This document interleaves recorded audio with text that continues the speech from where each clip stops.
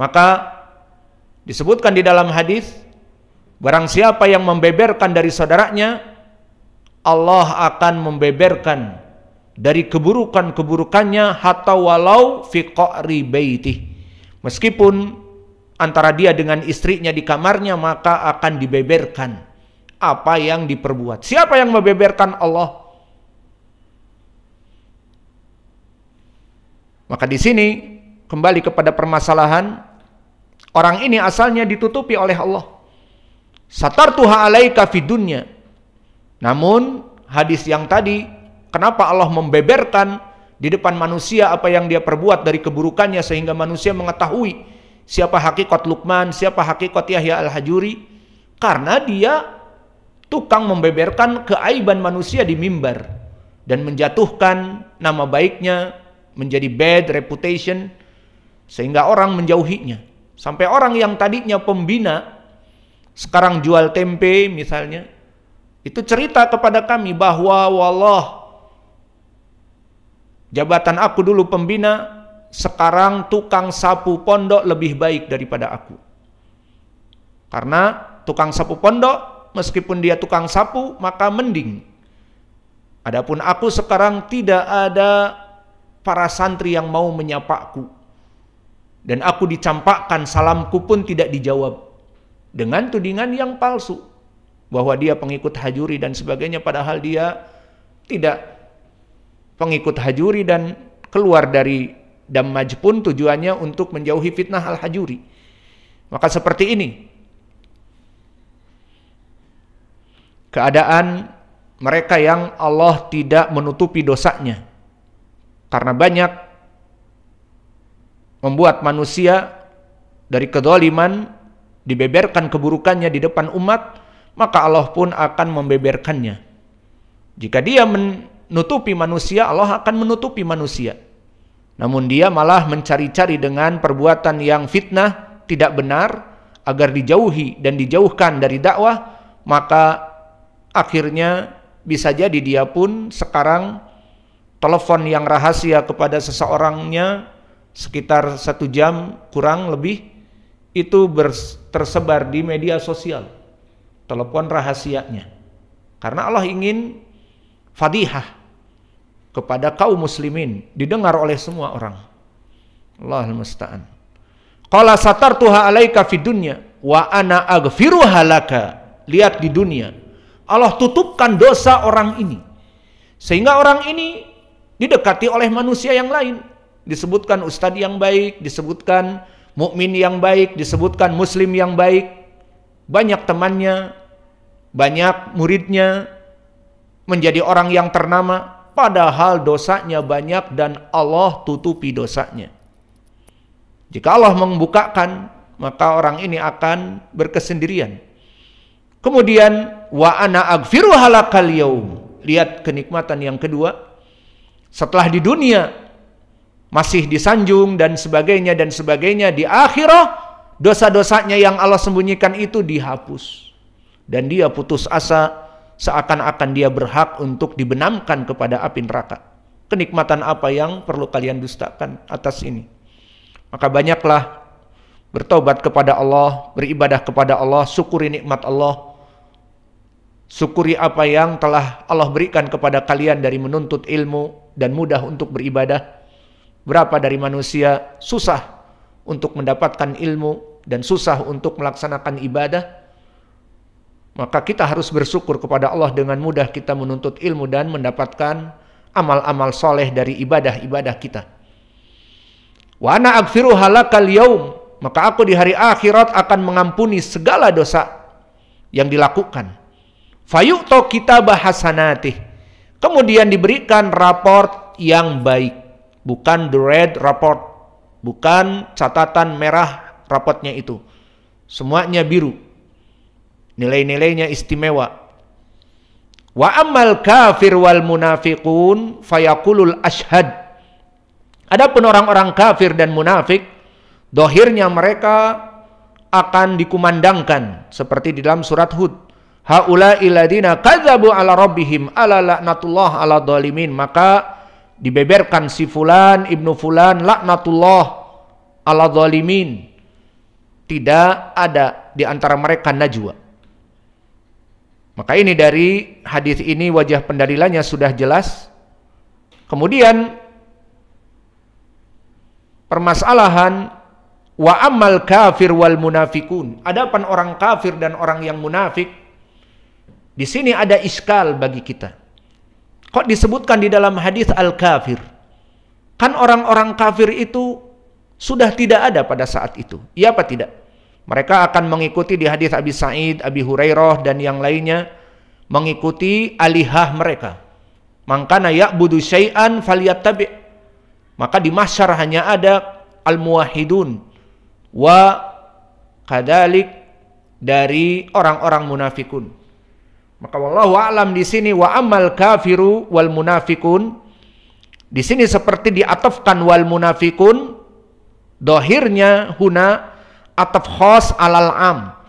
Al munafikun diatafkan kepada al kafir, maknanya al munafikun adalah orang kafir. Naam atau tidak? Al kafir bersifat umum. Kafir itu bisa musyrik. Seorang musyrik misalnya seperti dukun, bekerja sama dengan iblis untuk melaksanakan teluh, untuk melaksanakan santet, dia bekerja sama dengan iblis. Kemudian dia kafir. Dari segi apa? Musyrik. Atau ubadul authan, penyembah patung berhala seperti di India, menyembah patung Brahma, Siwa, Krishna, Wisnu dan sebagainya.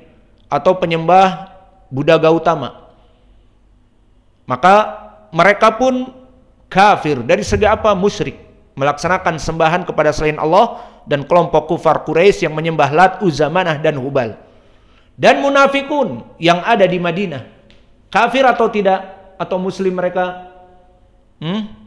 Jawabnya mereka munafikun, asalnya kafir, namun dari jenis munafik. Maka munafikun di sini lafaz munafikun wallahu a'lam dohirnya ataf khas alal am. Dia diatafkan kepada am wahum kufar, bukan dari muslimin, maknanya kufar itu bukan dari muslimin. Namun jabatannya sebagai munafikun yang dulu di dunia mempunyai kesamaran bersama Nabi di Madinah, padahal hati mereka tidak. Dan begitu pun di hari akhirah mereka akan disamakan, di mana orang-orang musyrik kafir yang dohir menyembah selain Allah mengikuti sesembahannya, dan di sini orang-orang munafik masih berkumpul dengan muslimin di mahsyar. Maka dohirnya wallahu a'lam al-kafir di sini bukan orang-orang kafir, yang mana yang diinginkan di sini adalah hanya al-munafikun. Karena al-munafikun mereka kufar, dari segi maknanya bukan Islam. Sehingga maknanya adapun orang-orang munafikun yang bukan Islam, karena dohirnya orang-orang musyrikun wahum kufar juga yadhabuna ila alihatihim, seperti di dalam hadis yang terdahulu.